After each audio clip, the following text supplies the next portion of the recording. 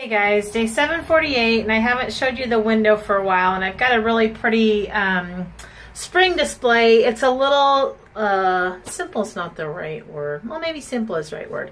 I'll just let you look. Here we go. So, I did Easter because Easter is in barely over a week now. So of course we've got, you know, rabbits and baskets and eggs and all that good stuff. I also thought it was funny to put this construction vest on the mannequin because the street beside us has been under construction for like 4 months.